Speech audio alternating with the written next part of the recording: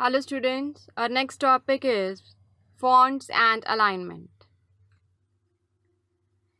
When you start a new worksheet, Excel 2016 assigns a uniform font and type to the cell entries.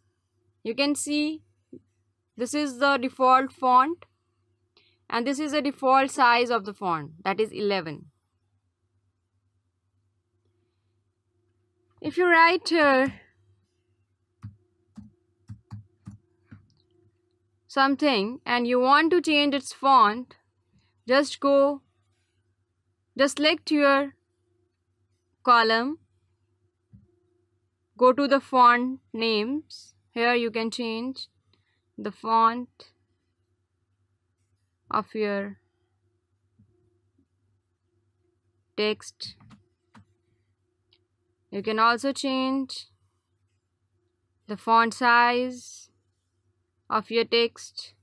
You can change the color from here. You can fill your cell with any color.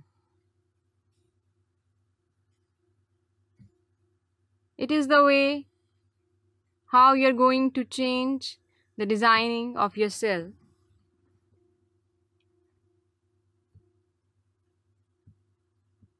We selected this cell. Yes. You have another way to change the setting by right-clicking on your cell.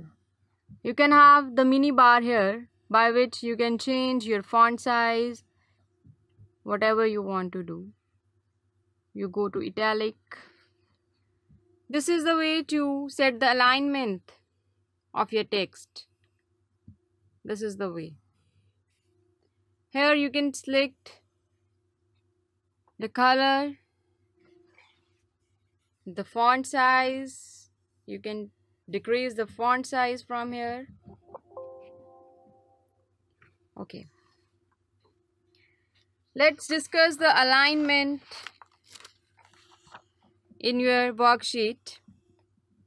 You can align left, center, and align right. Here are the ways in the alignment tab. It is the way to align text to the left. It is to the right. Look.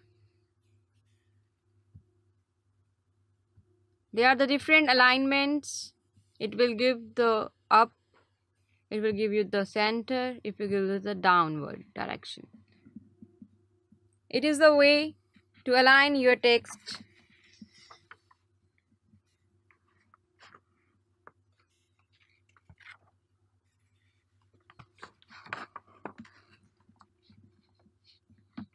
You can also align your text by right-clicking here. This is the button to show you the alignment, that is center. You can do your alignment from here also. You can also top align, middle align, and bottom align your text in the alignment center. This is the way.